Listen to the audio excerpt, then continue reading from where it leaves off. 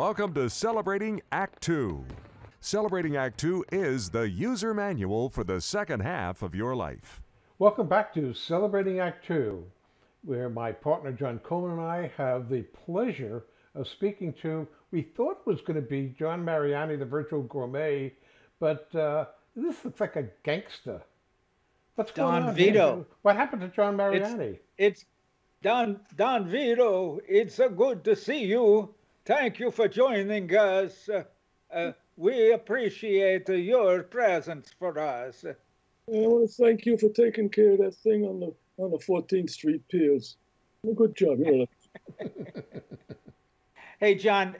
We of course have been following you on your newsletter, the Virtual Gourmet. And during the COVID crisis, you actually posted your latest novel, Love and Pizza. Mhm. And was it 30 chapters? I don't remember how many chapters were there, but 30. 52.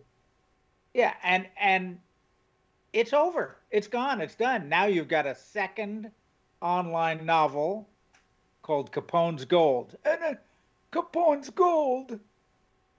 Hey, I'm offering you something that you can't refuse. It's a great online novel. Hey. It's free.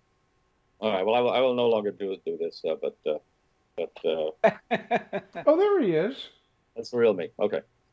Yeah, I really love this. It's different from Love and Pizza, which is a romance. It was a love story about two nice Italian kids. And this is a start of, well, I've written 5 of these crime novels now, which all involve the same two protagonists. One whose name is Katie, and she is a investigative reporter for a magazine in New York, and Katie Cavuto, and also David Greco, who is a retired NYPD police chief who had investigated the mob for years and put a lot of guys behind bars. And he joins up somewhat reluctantly with this investigative reporter because he doesn't have much regard for reporters over the years in the press. And the book is called Capone's Gold, and it's based on this. Back in the 1930s, when Capone was convicted by the IRS of tax evasion, which is the only way they could get him, they threw his butt in jail, including the brand new, not particularly nice and improved Alcatraz that's San Francisco Bay there.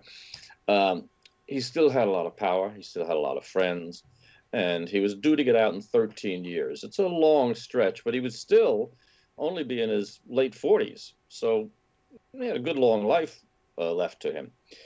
So to get back at the feds and also to get some money coming in, he planned a heist of a federal truck that was carrying gold bullion from Fort Knox. And in those days, Franklin D. Roosevelt, back in 33, 34, passed a law that no Americans could own gold. It was all going to be owned by the federal government. So consequently, it was all in one spot, or several spots, several Federal Reserve spots around the country. And they moved this bullion around and so forth.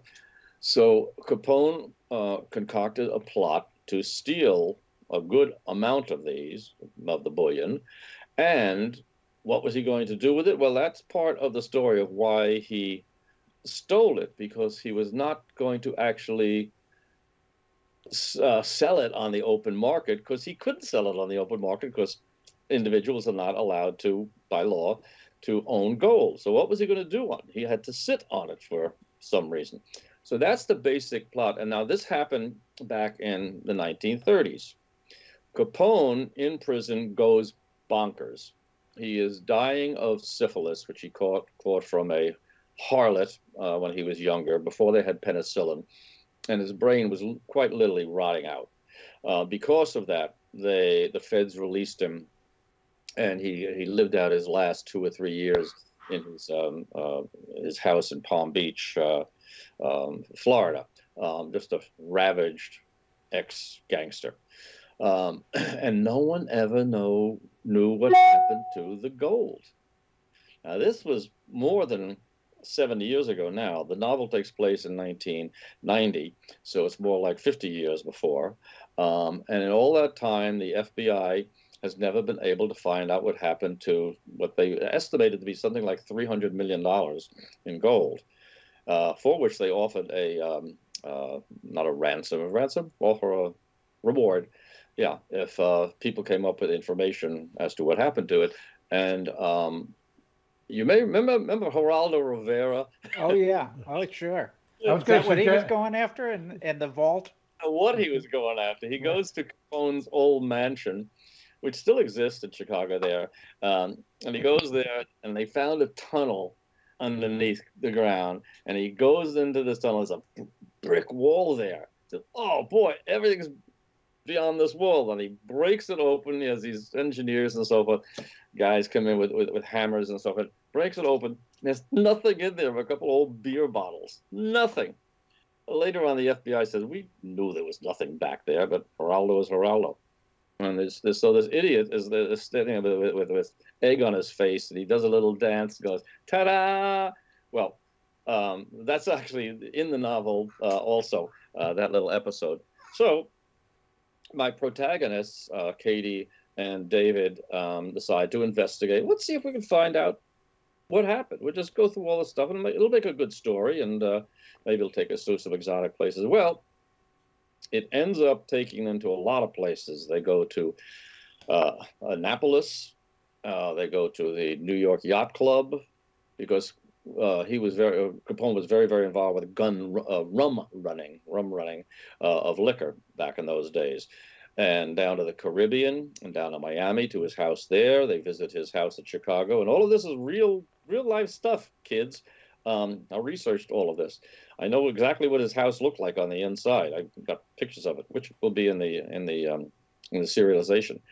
And they eventually have to go to Italy because there's an Italian connection to all of this, and down to Naples.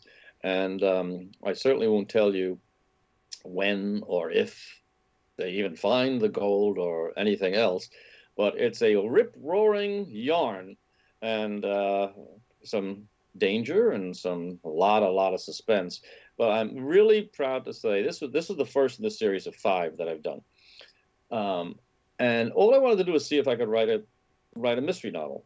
I've never been a big fan of mystery novel. I read Arthur Conan Doyle and I read Agatha Christie, and I really like Elmore Leonard, who was really a character novel more than a crime novelist. And I've enjoyed many of them, but one thing that always bothered me was that the audience is rarely given to know what becomes for the protagonists, the detective or whatever, the aha moment in which suddenly, aha, I, being so smart, just realize what the color blue means. And I can figure out who killed the guy. Okay. I never liked that. I thought it was very, very unsatisfying that because Sherlock Holmes is so damn smart, or Hercule Poirot speaks 10 different languages and sees this is in the Cyrillic alphabet. That's not very satisfying to the reader who says, hey, I've stayed with you all this time, and now you're just bringing a deus ex machina, you're just springing something from a closet and telling me how it all ends. I will guarantee you, if you stick with my novel, Capone's Gold, up until the very end, you will know everything that my protagonists know, and nothing more until the very last page. So And we'll be satisfied. So where can people see this serialized version? Where will you be releasing it? Say what? Where will people be able to read this? You can read this, since it is not yet published. I'm still looking for a publisher for all 5 of the novels, at johnmariani.com. That's my page, and on there you can subscribe free of charge to Mariani's Virtual Gourmet, which comes out every week. So you get a chapter every week. We're into the 7th chapter. It's archived, so you can go back and read chapters 1, which I would highly advise doing. Don't start at chapter 8. And see where my protagonists are going, my hero and heroine. And I think they're very likable characters. This is not a hard-boiled detective who breaks teeth and, uses a whip on a guy and so forth. And she's a very engaging young woman, very, very smart investigative reporter, both of whom happen to come from the Bronx, where I came from. So, and I think you'll enjoy it. And by the end of chapter 1, you'll say, I would kind of know how this is going to go. Yeah. Well, I loved Love and Pizza with Nikki, traveling around the world and falling in love. It was a fun novel, and I'm looking forward to starting not at chapter 8, but I'll go back to the archives and start at chapter 1. I'll read Capone's Gold. I saw it in the last newsletter, but I didn't have time to get into it, so Only we'll start it. Words per week. That in one trip to the smallest room in your house. Well, I can't wait. I can't wait to find out that you don't share on the last page the fact that you actually found it, and we're looking forward to you be wearing a lot of bling. For more on Celebrating Act Two, visit our webpage, follow us on Facebook, subscribe to us on YouTube, and tell your friends. Celebrating Act Two is the user manual for the second half of your life.